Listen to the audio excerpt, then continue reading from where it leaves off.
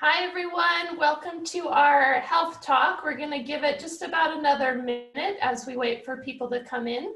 So we'll start going in just a second.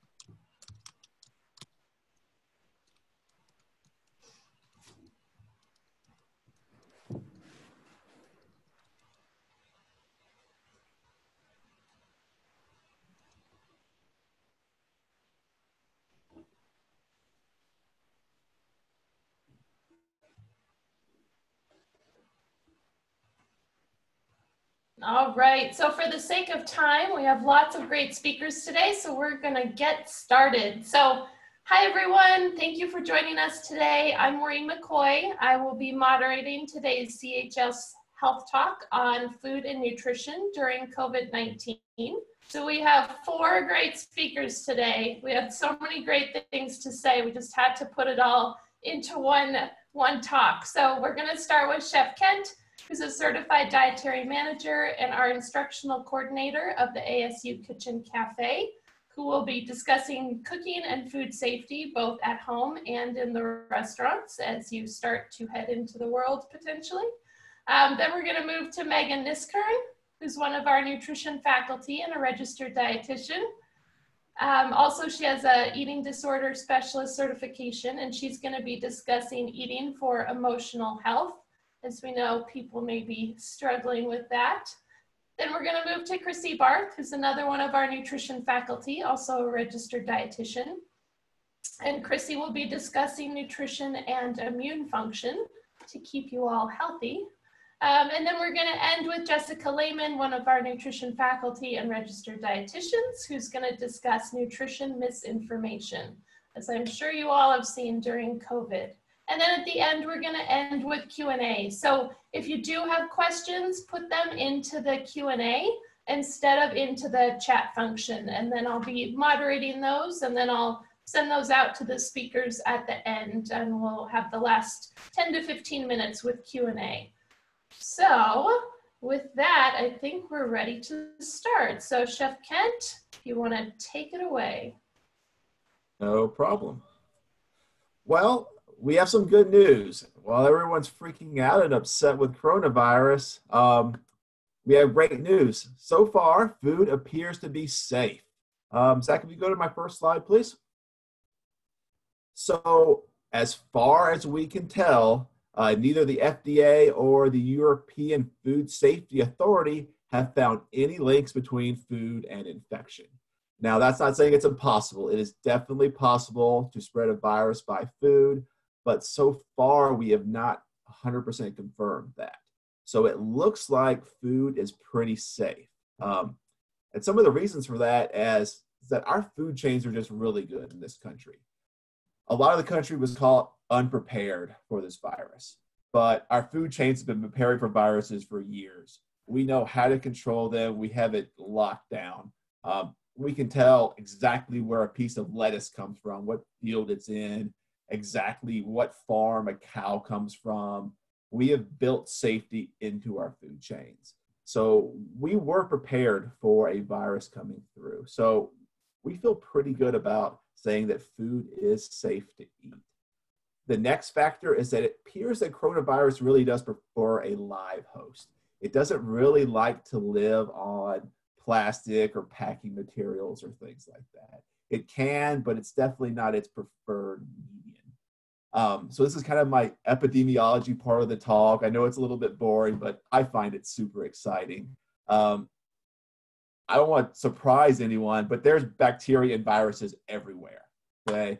So coronavirus has to compete with all the other bacteria, all the other viruses. It does really well once it gets inside a host, but it just doesn't seem to live very well out just on its own. So a lot of our food production is no touch, like humans aren't really touching the food. If they do, there's always a sanitation phase in it. So the real issue is from that packing material, the plastic. And it looks so far that coronavirus just doesn't like to spread that way. The other reason food appears safe is that there's just a limited phase where the coronavirus can really get into our system. It typically attacks the respiratory system, our lungs. So when we're eating food, there's just a very limited window where it can really get into our lungs when we're eating it. It appears that once it gets into our stomach acid seems to kill it very, very well. And if by some chance it does pass through our stomach, there's just no way for it to get from our digestive system back into our respiratory system. There's no path for that, for the virus within our system. So even if you do eat contaminated food, once you actually eat it, it's not contagious for us anymore. And the last awesome thing about food is most food has a kill phase. There's not been any really strong studies yet because all this information is just so new, but coronavirus tends to act a lot like the SARS virus. It dies at 155 degrees for 15 seconds. So in the real world, it's like medium well. If you eat your food medium well or above, that is going to kill the virus. Now that could change in a couple months, but that seems to totally have a logarithmic reduction in that bacteria. So that's the good news. We're not all going to die from eating food. Zach, next slide, please. Now, I know restaurants opened up last Friday. I was super excited to actually go out because I love eating food. But I want to give you a few precautions when going out. I guess the biggest issue that everyone having is there's just so many guidelines. There's no hard and fast rules. The CDC has put out guidelines. The National Restaurant Association has put out guidelines. Our governor has put out guidelines, and they can be all kind of confusing. Oh, for the rest of the talk, if I say NRA, that's National Restaurant Association. The gun people don't care about what your food is. So there's all these guidelines, and they are super confusing. But basically, they're just going to be the FDA food code amped up a little bit, and with special accounts for social distancing.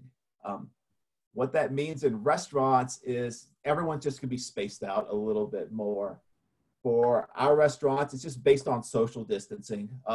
Some places like California, they're doing on room occupancy, and Arizona decided not to do that. So it's just going to be about space in the restaurant, not a certain percentage of people filled up. So that's kind of what you're going to look for a little bit for our restaurants. Next slide, Mr. Zach. Okay. Next, I'm going to talk a little bit about PPE. So I think people get a false sense of security when they see PPE out there. I'm going to tell you right now, there's good, bad, and ugly about PPE. Just because someone wears gloves does not mean they are safe. Washing hands is going to go a lot farther than just wearing gloves. We have seen so many studies in restaurants that if someone's required to wear gloves, they just put gloves on and they go about their day like normal. And they just never change their gloves. That is a huge problem for us. I would much, much rather see employees washing their hands than just wearing gloves. So don't just think, oh, they're wearing gloves, it's safe. They really need to have hand washing going with those gloves. Like some food you have to wear gloves with, and in the kitchen you'll see a lot more glove use. But just because your server's wearing gloves, that may actually be a bad thing. So we just want to see hand washing a lot more. Next are masks. Now, masks are only required in Arizona. They are not, you don't have to wear masks. So it's kind of up to the operator whether they're going to have their employees wear masks or not. I've seen lots and lots of servers wearing masks. That's fine. I'm going to tell you right now, as a person who's worked in an Arizona kitchen in the summer, you will probably not going to see a lot of back of the house line workers wearing a mask. Those lines get up to 100, 110 degrees. Wearing masks could be very hazardous to the people back there. Now, masks aren't required though. So just because you don't see one wearing a mask, don't think that's a bad thing. It's not required. Our NRA does not require it. They are much more focused on, just the health of your employees. not letting sick employees work rather than just requiring everyone to wear a mask. So PPE is good, but there are a few problems with it. Zach, if you go on to the next one. Now, here's one of my favorite topics, bad restaurants. As someone who cares a lot about food safety, I think there are a lot of bad restaurants out there. A lot of them just don't pay the health code enough attention. I don't always like eating out because some things really, really bother me. When you're going out, here's just some things you should be looking for. First off, it should not look normal. When you walk into a restaurant, things should be different. If everything looks like it was 6 months ago, I doubt they are doing things properly. First thing you want to look for is tables should be blocked off. Now, for most restaurants, that's not going to be a problem, but if your favorite restaurant is someone with a lot of booths, that's really going to hurt their occupancy for their restaurant. Booths should always be separated, one open, one closed, one open. Tables should be spread apart. There should be 6 foot of distance in between. So you really should be looking for, I guess, blocked off tables. The next thing I want you to look for is service should be a little slower. Your server should be washing their hands all the time. There should be extra precautions. That's just going to equal a little bit slower service. Please just give people the benefit of the doubt for the next couple months and just expect your food to be a little bit slower. You should also see some sanitizer buckets all over the place. They're going to be little red buckets about that big. We should be sanitizing all the tables every time someone comes through. So you want to see those around the restaurant. You're required to have hand sanitizer in the front of the restaurant. So make sure they have that sanitizer out. That is one of the new guidelines. So really look for that hand sanitizer and that people are actually using it. Everything in the restaurant should be single use. Now that's not too big of a deal unless you're someone that likes to go to bars. Bars are going to change a lot of stuff. Most garnishes or bar straws are just kind of sitting out. They're not individually wrapped. I would try to avoid things like garnishes in your drink, lemon, lime wedges, things like that. And, you know, those straws just come thousands in a pack. And the last thing I would look for is some sort of written statement. I want to see that the restaurant is taking this seriously. They have some sort of guidelines up, that they're not just being flippant about the whole thing. Next, Zach. And last, I wanted to squeeze this in here a little bit, just cooking at home. Like I said, food appears to be safe, but we still need to take some precautions at home. The most important is to wash your hands. I want you to wash your hands a lot. Make sure your hands are super clean because that's probably where the contamination is going to come from. Then you should always sanitize your counters, your cutter boards. You need to wash all your produce. Hopefully, we are all washing our produce, but you should really wash everything because you don't know who was touching that stuff in the store beforehand. I know there's lots of vegetable washes out there, but we've had multiple studies to say running water, cool running water washes just as well as vinegar and water or any of those fancy produce things. Just wash your food just to be extra cautious. Cook your food to the right temperature. Remember, 155 should kill coronavirus. So make sure you're cooking your food and then just sanitizing and washing all your equipment afterwards. So that's really all the time I have. I'm going to pass it off to Megan, who's going to help me with my stress eating that I'm doing all the time right now. Thank you. Thank you so much, Chef.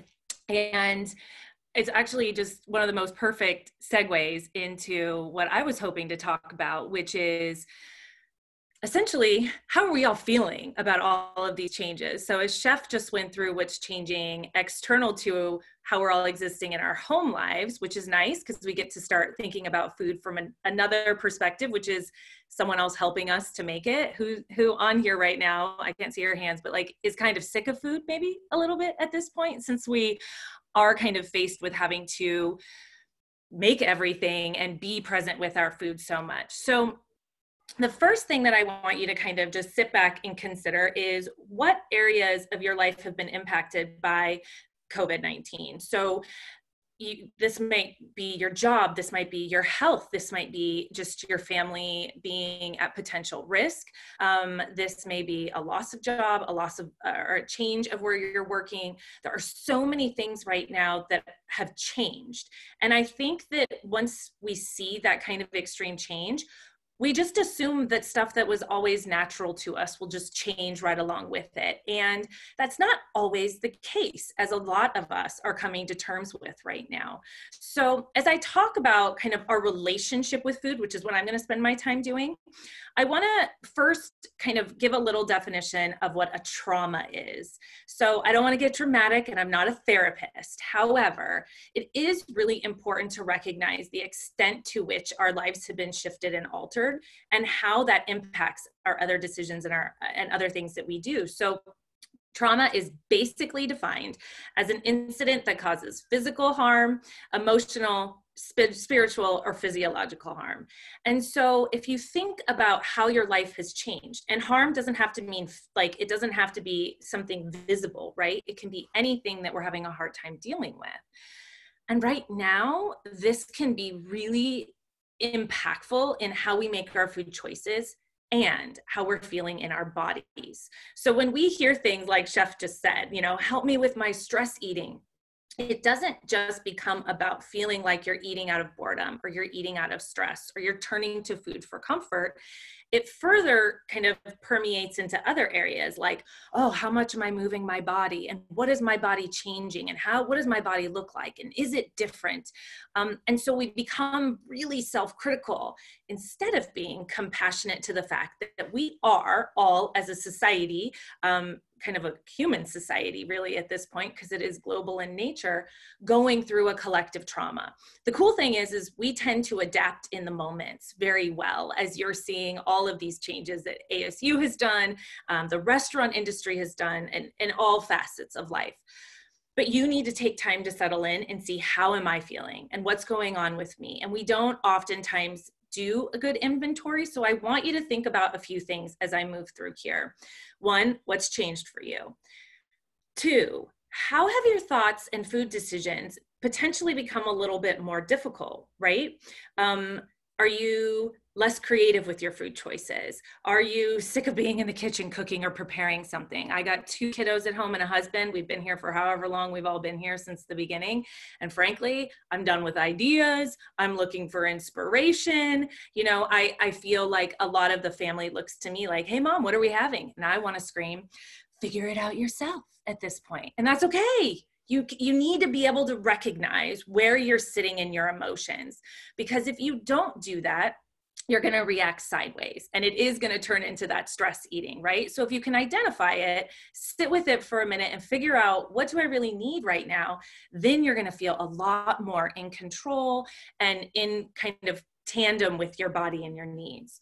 I also really want to address, like, what are your thoughts and perceptions about your body at this time?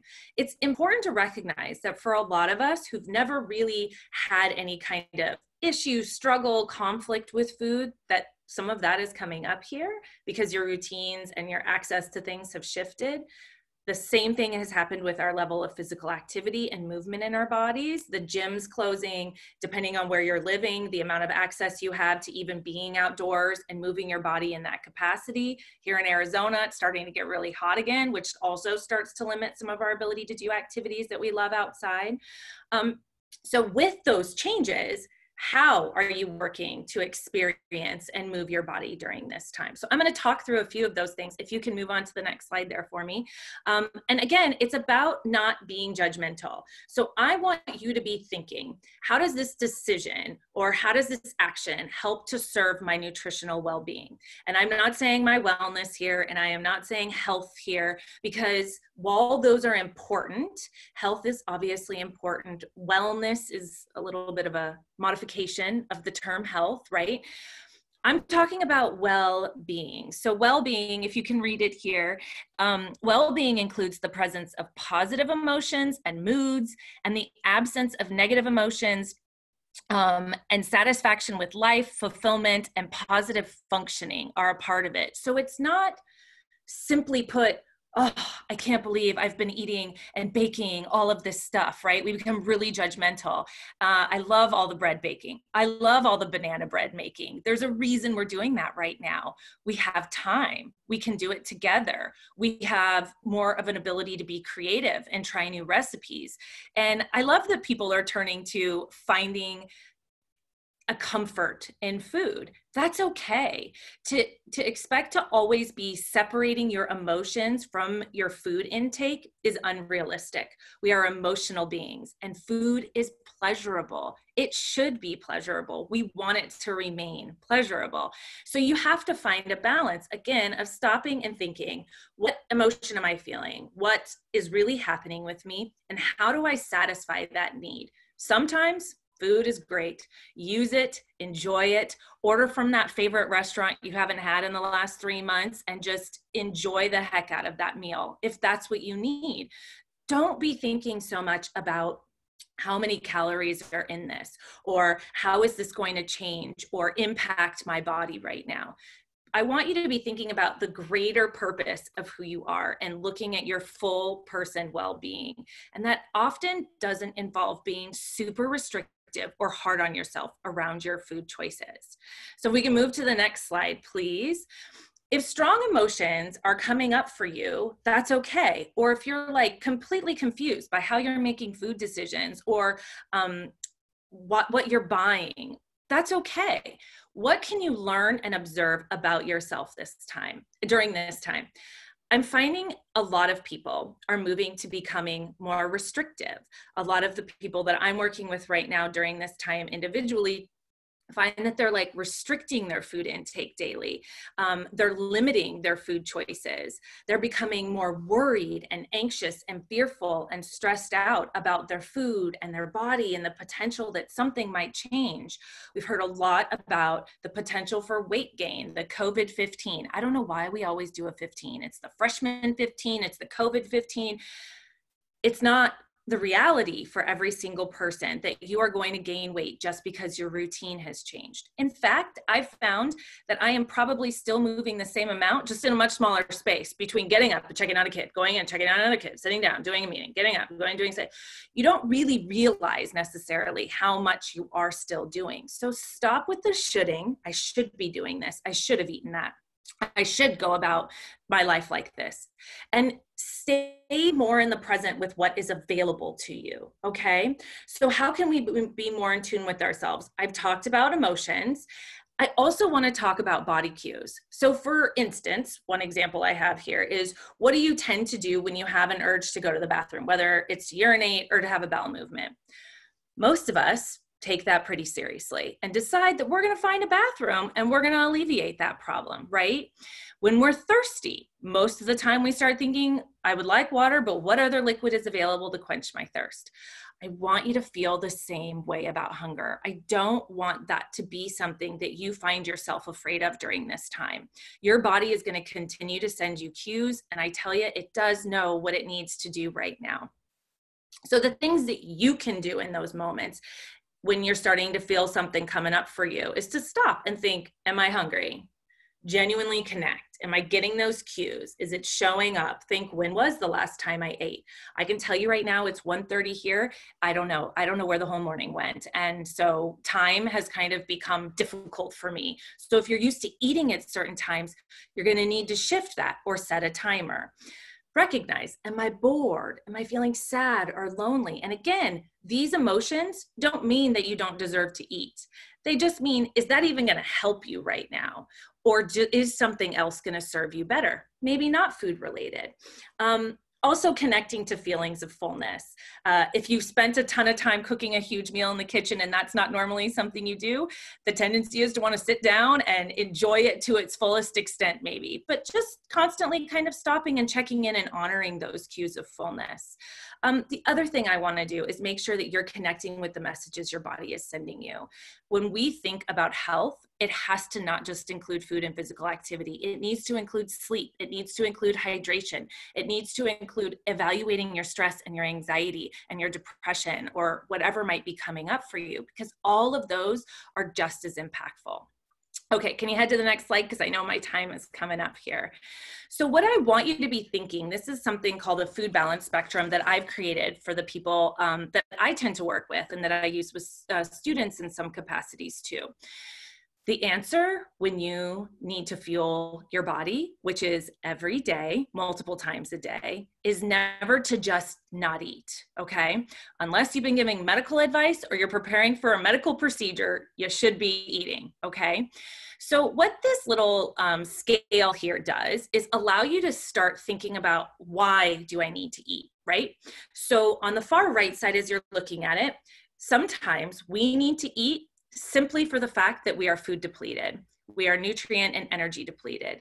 That doesn't necessarily mean that it's your favorite food necessarily. It doesn't mean that you're gonna enjoy it, because I don't always love everything I eat. It'd be ideal, granted, that would be a perfect world, but we're not always gonna love everything that we eat. So if you find yourself continuing to struggle with really strong emotions, a poor appetite, maybe you're not noticing hunger cues because emotions are so strong, remind yourself that not eating isn't an option. You need to eat if you're food depleted. Maybe you're eating because you're motivated to fuel yourself. Maybe you're finding that you're a little bit more sluggish, a little bit less in tune during meetings. So maybe you need to be eating for fuel, right? Also, we should be eating for nourishment. We want to make sure that we are taking care of and nourishing all the different avenues of our body, all the different areas that need that through food variety and moderation and balance.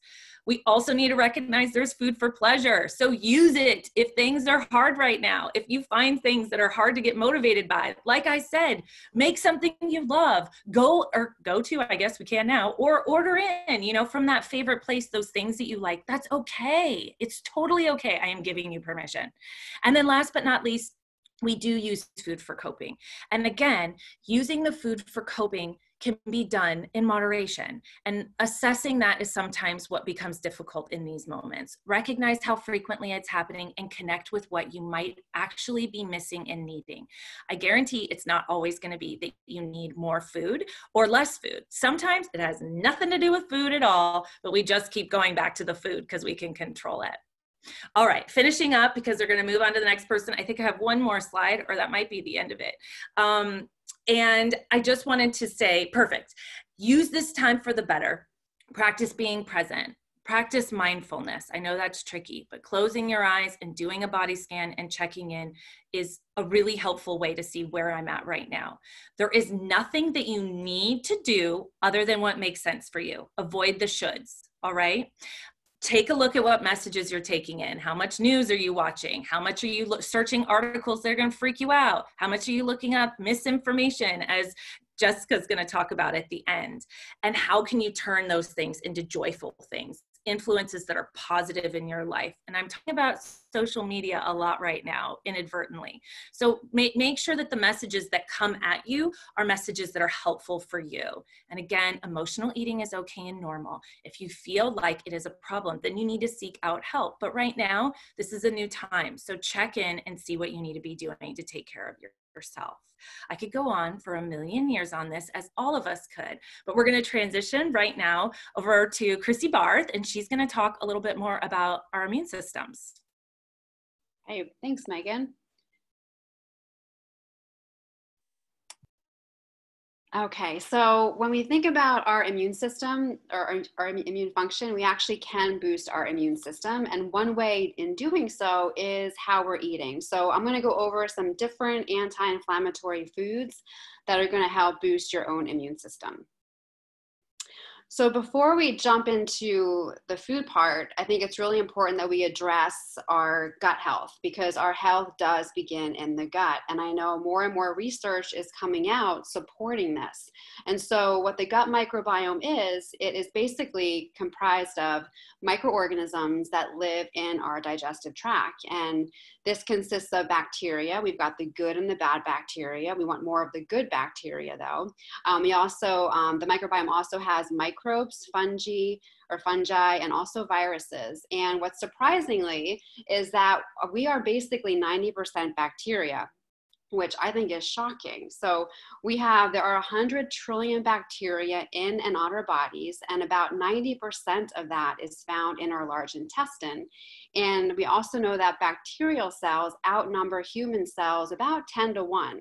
And the other important thing you want to keep in mind is that we have about 10,000 species of bacteria in the body, and about 1,000 of those species that they reside in our gut. And so what's really important about that is that the more varied our diet is, it's so important, because then the more varied our gut microbiome is going to be, which is then going to help boost our immune system. And another shocking statistic that I found was that our bacteria weighs about between 2 and 6 pounds, which is, I think, quite substantial amount of bacteria that we have in our bodies. Next slide, please. And when we think about the good gut bacteria, it's really important that we feed that good gut bacteria. So there's a saying that we are what we eat, but it's actually we are what our bacteria eat. And we know that our bacteria, the good bacteria, loves fiber. So we find fiber in a lot of our plant foods. So I always encourage people, speaking as a dietitian, I always encourage people to incorporate more plant foods in their diets or in their way of eating. So we find these fiber foods found in fruits and vegetables, and you can buy them fresh, frozen, or canned. And one interesting thing about fruits and vegetables that are frozen, they're actually pretty fresh. They're picked at their peak ripeness, and then they're flash frozen, so they're able to retain all their nutrition. We also find fiber in whole grains, so whole grain bread or whole wheat bread, brown rice, whole wheat pasta, quinoa, barley, oats, and also legumes, nuts, and seeds. And so the recommendation for fiber is roughly between 25 to 35 grams a day. The average American most likely gets much less than that, coming in at about 15 grams per day. And what we know is that people that consume a higher amount of fiber foods are at a reduced risk of a variety of different inflammatory diseases and conditions, including obesity, heart disease, and cancer. Next slide. The other important thing that we want to keep in mind is polyphenols and their role in inflammation and gut bacteria. So there seems to be a relationship between inflammation and a healthy gut. So the less inflammation that we have, that leads to a healthier gut. And if we have a healthier gut, we're going to have less inflammation. And one of the key factors in this is polyphenols. So polyphenols are plant-based antioxidant compounds, and they're naturally anti-inflammatories. And so what that means is that they fight inflammation, and the gut bacteria helps promote polyphenols from being absorbed in our gut, which is really important. And then polyphenols help promote the growth and diversity of having a healthy gut microbiome. And so we find these different polyphenol sources in a variety of plant foods, like I mentioned earlier, fruits, vegetables, whole grains, nuts, beans, and seeds.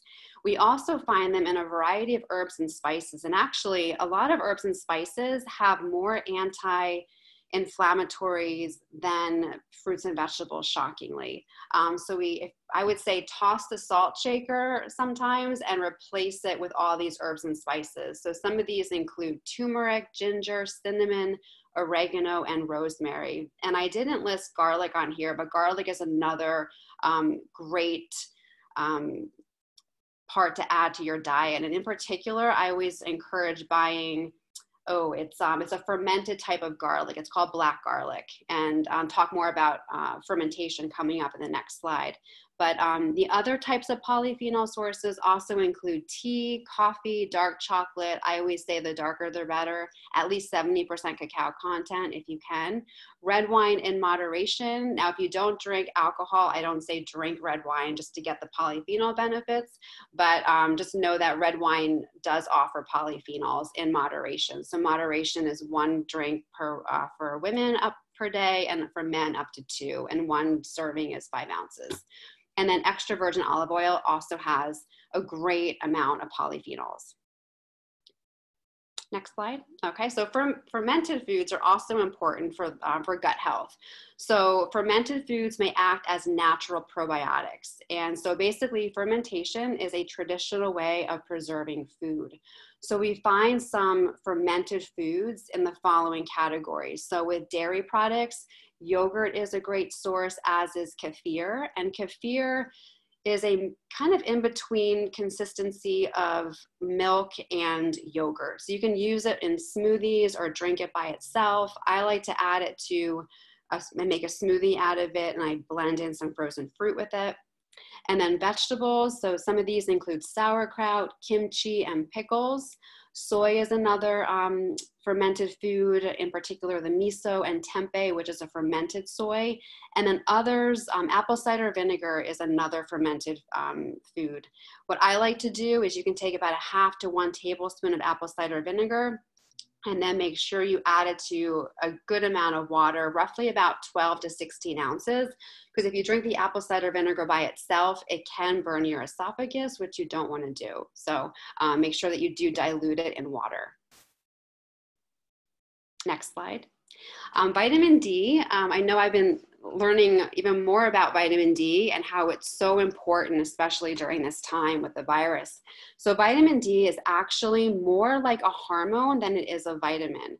So every single cell in our body utilizes vitamin D. And what's surprising is that about 42% of the US population is deficient in vitamin D.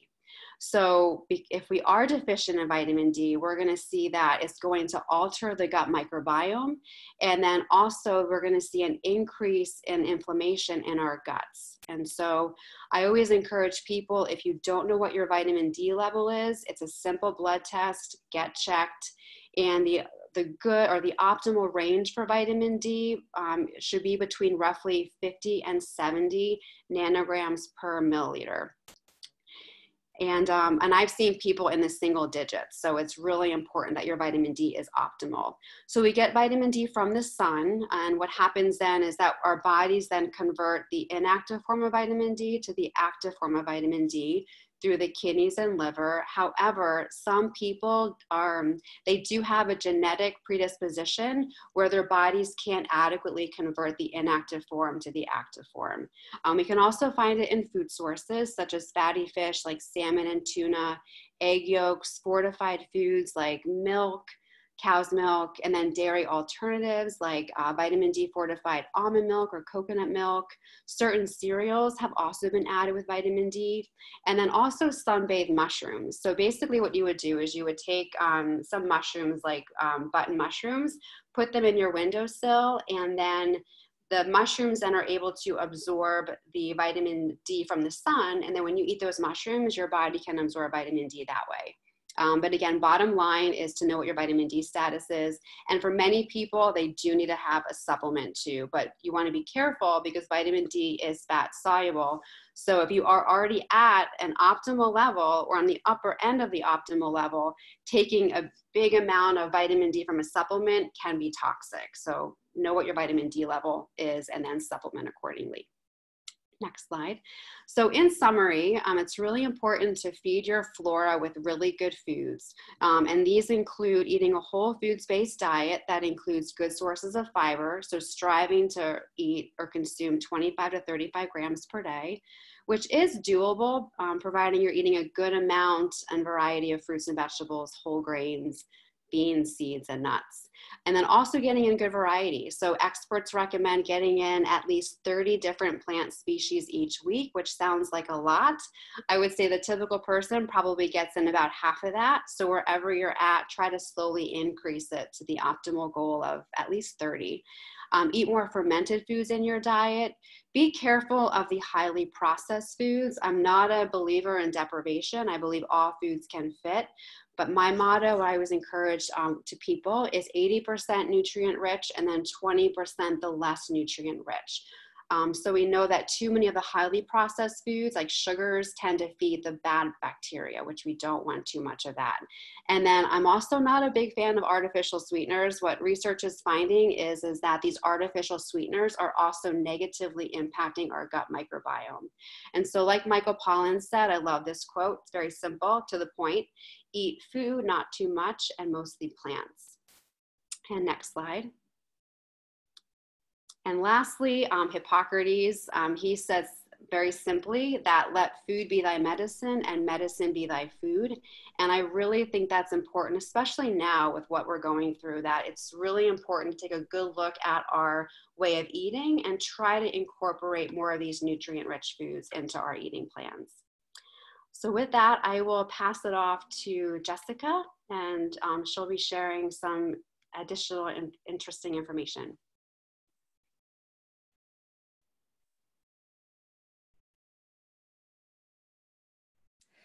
Hi, thanks, Chrissy. So my topic today is talking about how we can make sense of the news, the information that we're seeing about nutrition during this time. So what is fake news? Typically we've heard that phrase being used to dismiss information that's come out and kind of maybe a not very investigative way, but to dismiss information that doesn't agree with the viewer or reader's position already. But today we're just talking about fake news in the sense that it is misinformation or false or untrue statements about nutrition or food. So you might hear the terms misinformation or sometimes disinformation. And so this could be, information about a food, a beverage, something, a substance such as a, herb or spice or a dietary supplement that could potentially cure or prevent COVID-19. And really, we don't know enough about the coronavirus and about COVID-19 to be able to say this in an evidence-based way. So, you'll often see information coming to you, I'm sure, through texting, through emailing, from on social media platforms. If you're on Facebook or Twitter, Instagram, Snapchat, YouTube, TikTok, all of these platforms don't vet user content before it's uploaded. So there is some good, reliable information up there, but there's also unreliable information. And so we really need to slow down and think about what we are reading and viewing and hearing, and before we pass it on. So currently, there is no scientific evidence that any one particular substance that we can eat is going to be effective in preventing or treating this disease. And the novel coronavirus is new, so it's novel, and every day scientists and medical experts are learning new information about the disease. And so this takes time. We cannot definitively say that there is a cure or any sort of treatment. And if there were, we would be recommending it. I looked on the Johns Hopkins website this morning, and there are over 5 million cases and over 330 deaths globally. So this is, we would love to find out if there is something that we could eat or drink that would help to, fight off this virus. But as of right now, there is no evidence for this. And so we also need to think about the role of science in this whole process. And nutrition is a science. Nutrition recommendations are based on high quality scientific evidence that's gathered from research studies. And this takes time, which we don't have right now. We haven't had enough time. It's been a very recent disease. So science is not magic. Science is a process of experimentation. So to do all this trial and error is going to involve, 2 steps forward, potentially 1 step back. And just a constant refining and revising of information as we add to it. Next slide. So I was wondering if any of you had seen any of these claims for these magic bullet cures. I've definitely seen some of them, and Some of them came to me in texts, even from family members and friends. And I will admit, a couple months ago, I was eagerly passing them on because I really was hopeful. That, for example, drinking water every 15 minutes would cure the coronavirus. And it came from a trusted family member. So I figured it was worth passing on. But, if you kind of look through all these different options, you can kind of see maybe a pattern. And by the way, these are all, there are a lot of healthy and nutrient-rich things in here, like lemons, turmeric, garlic, hot peppers. These are wonderful. Of course, these things can add to an overall healthy diet and have nutrients, but any one specific item is not going to cure or prevent COVID-19. Next slide. And so, the potential consequences are very serious. And so if we are, following recommendations without evidence, it could lead to, deaths, such as in Iran, there were 44 people who died of alcohol poisoning, specifically because they were drinking excessive amounts of alcohol trying to fight off the coronavirus. And there are potentially very serious symptoms and, organ failure, organ damage, coma, serious vomiting, diarrhea, all kinds of things can result from unregulated dietary supplements. So it's really important that we not, just accept whatever nutrition misinformation we hear without really vetting it. Also, if we think that food or a drink is going to cure us or prevent the disease, it could give us a false sense of security. And so people might not go to the doctor or the hospital when they really need to. And then that could delay treatment and lead to, poor outcomes or death. And then of course, it can be very expensive. So the supplement industry here is about $123.8 billion every year. And so there is potentially a big market opportunity for a lot of people who would like to make money off of this, this disease. Next slide. So before you click on share, there was supposed to be a stop sign, sorry. So stop, okay, and think. If something is too good to be true, it probably is. And this, of course, is, a pretty good lesson in life that we should always just keep in mind, right? But in this case, it definitely holds true because, it would be really nice to know that our favorite drink or dessert or beverage could also maybe be a potential cure or, preventative measure, but it probably isn't. So we need to wait for scientific evidence on that. And this is a really important signal here. So when you read something, whether it's in a text from a family member or something that you just see on Twitter or Facebook or Instagram, really check in with yourself on how it makes you feel. So if what you're reading has elicited a really strong emotion, that is a sign that this is nutrition misinformation. So, right now, this is a really emotional time for many of us. And, we're feeling a lot of uncertainty, despair, frustration. We're grieving, we want hope. So we're kind of easily manipulated more so than usual.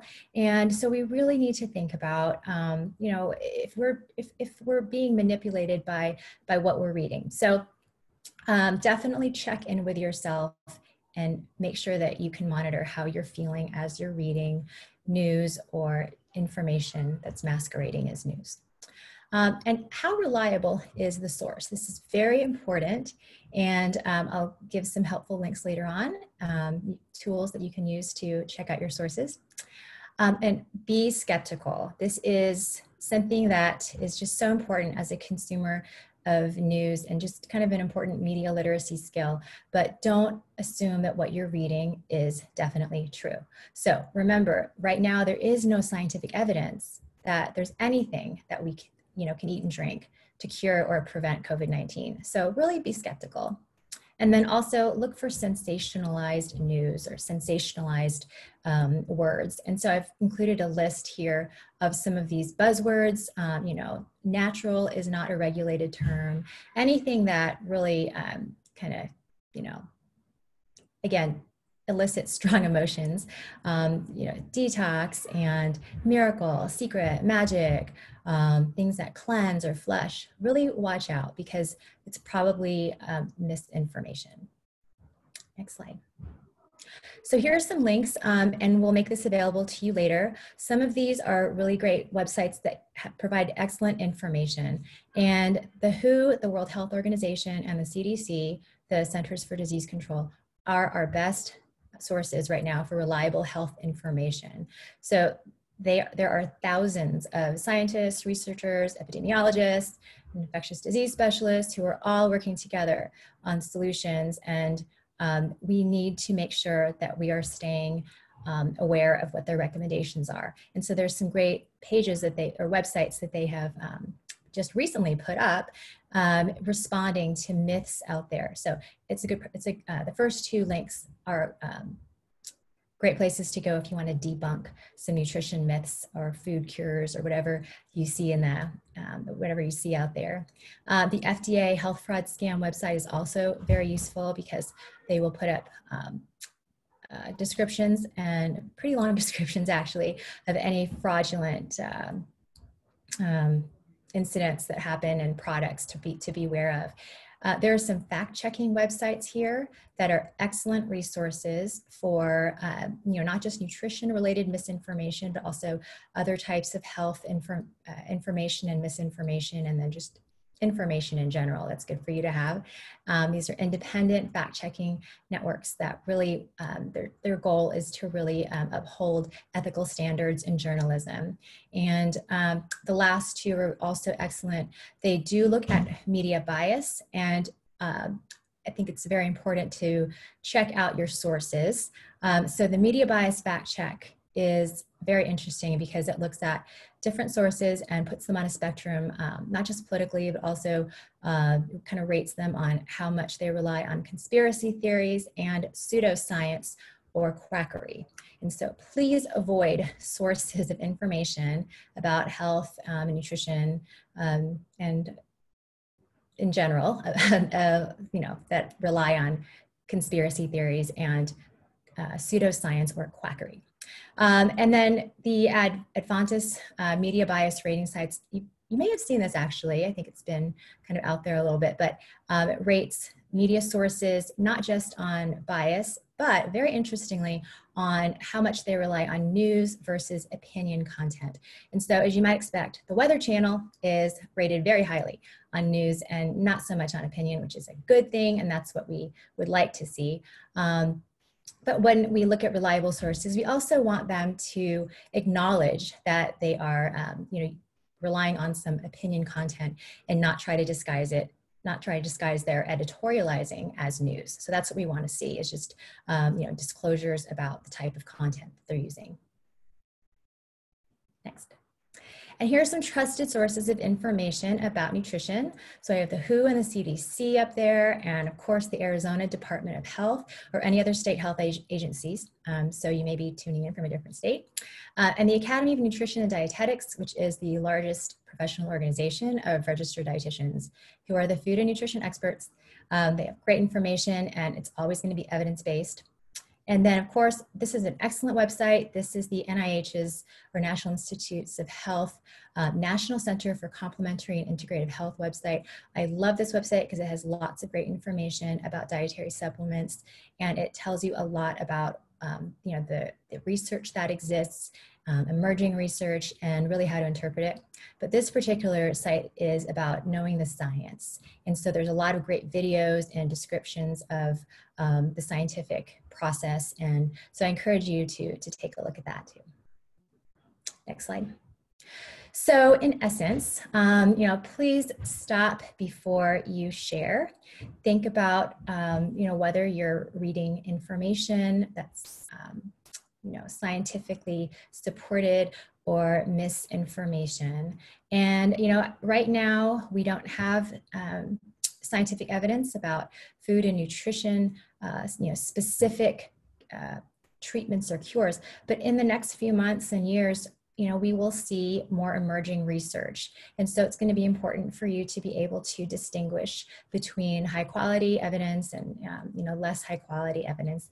And so before you pass anything on, just take a moment to check out the source, see if there's better information out there.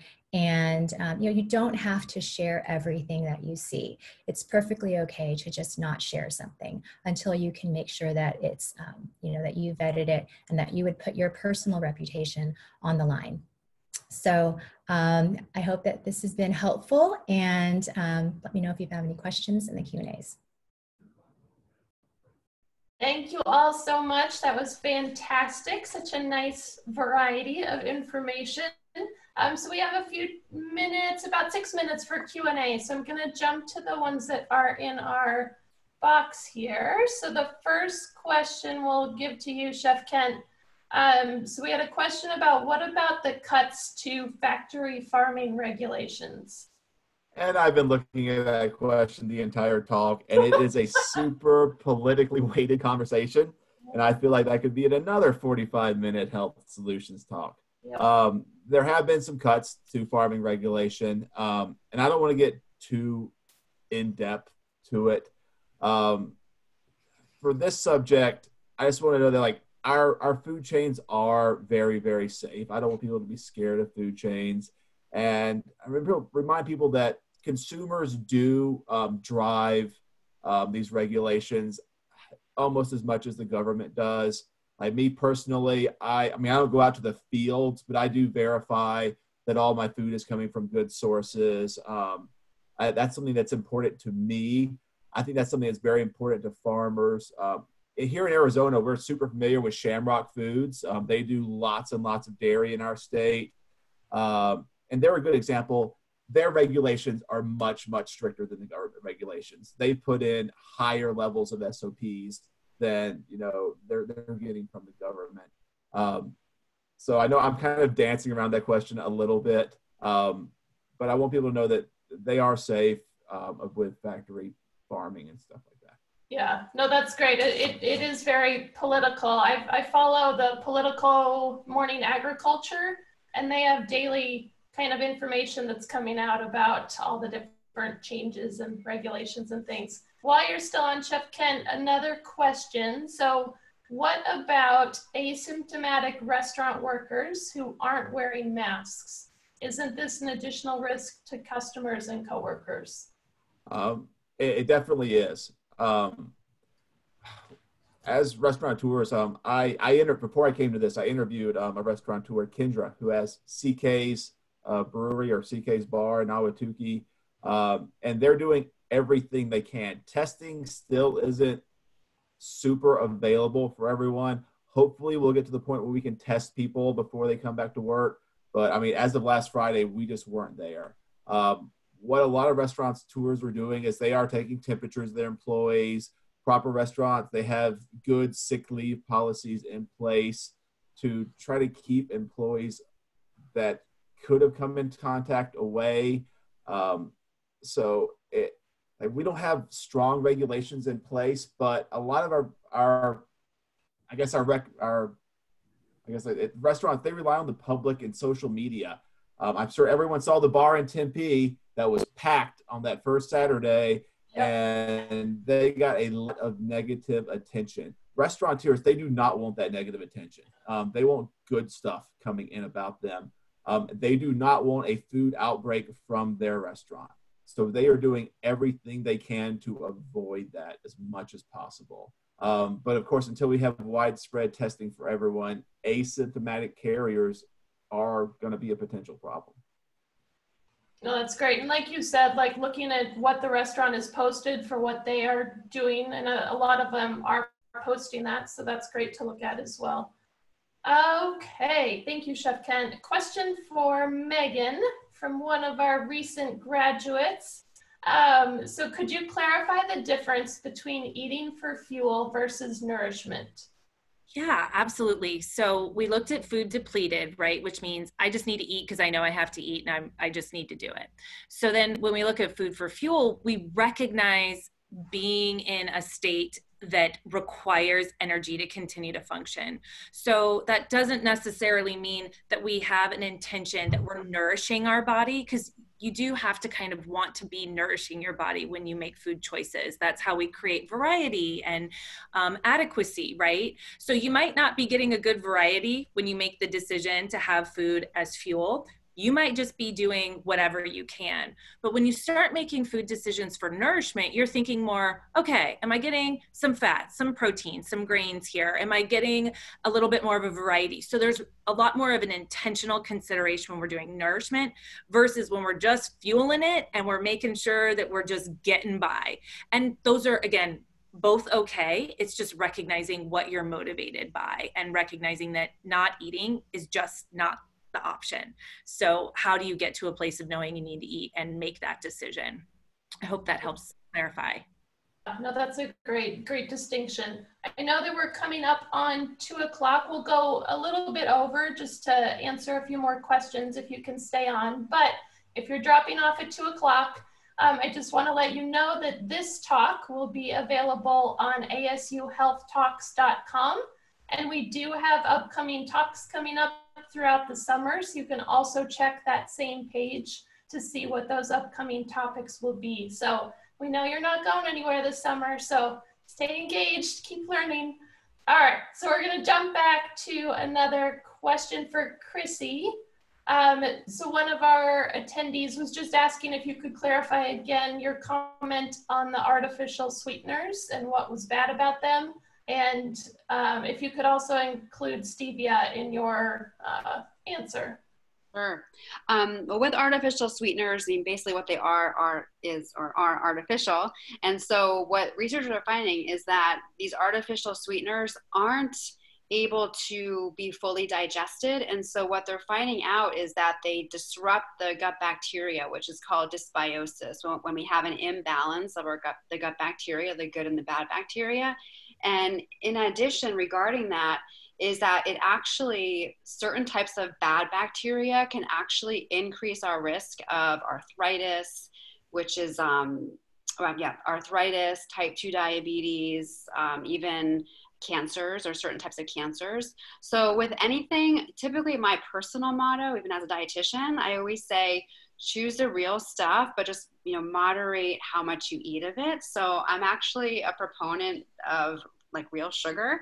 If you do like your artificial sweeteners, I would say just be more aware of how much you're using. I had a client years ago where he was type 2 diabetic, and he would go to Starbucks every morning and he would buy his large venti Americano and put in like 20 pumps of sugar-free vanilla and like 10 or 20 packets of one of the artificial sweeteners, and that's just too much. So moderate how much you use. And then with stevia, stevia is natural. It's actually from a South American plant, but it is a newer type of sugar. So I would just say still moderate it. Some people overdo it. So 1 or 2 packets a day, I think, is perfectly fine. Just be more aware of how much you are using. Great. Someone asked also about honey as a sweetener. Sure. I personally like honey. I think there are some really great microbial properties to honey, but just know that honey is still sugar. So, just be more aware of how much you're putting in your tea or on your toast. But in moderation, I think honey is great. Okay. And then regarding vitamin D, how often should we check by blood exam after starting it as a supplement? Sure. Good question. And I always would refer that you talk to your healthcare professional, your doctor with that question. But usually I recommend, it depends on how deficient you are. If you are deficient, I usually say like every 3 months or so, maybe every 3 to 6 months, but always refer to your doctor too to get his or her input. Awesome. And then one more question for fiber and fruit. Will dried fruit work as well? Sure, dried fruit. Mm-hmm. Sorry, say it again. I think I talked over you. Go ahead, Chrissy. Sorry. Yep. Fiber is great. I mean, dry fruit is great. When it comes to serving size, just know that 1 serving of fruit is equal to like 1 small apple or about a quarter cup of dried fruit. So you are getting, I mean, dried fruit gets a bad rap because it does have more sugar, but if you're matching the portion size, it's actually the same amount of sugar. So a quarter cup of dried fruit is equal to 1 small banana is equal to 1 serving, like 1 apple. And it's a great source of fiber too. Perfect. And then Chef Kent had a great question for Chrissy. As we are enjoying our potential wine drinking, is there a difference between the different red wines? If we're choosing a red wine, is there a best one to choose? Mm-hmm. That's a good question. I mean, just thinking about it, I would say the darker the better. So I don't know 100% sure. I mean, I can definitely do some research and get back to you, Chef Kent. But I would think the darker the red wine, the better. And the metabolic health team did a great happy hour a few weeks ago that Corey and Dorothy led in terms of, they were talking about fermented foods, and then we were talking about the different types of alcohol. So I would encourage everyone to listen to that if it's available. I think those are our big questions. So thank you all again so much for attending today. Thanks for staying on a few minutes later, and we will see you at the next ASU Health Talk. So asuhealthtalks.com. Thank you all so much.